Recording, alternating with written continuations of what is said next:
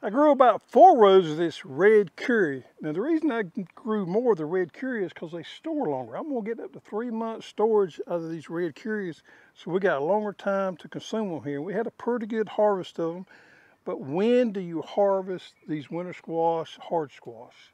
Well, these vines look rough, but they're supposed to look rough at harvest time. One of the telltale signs of harvest time for these winter squash is the vines start going back. It's okay.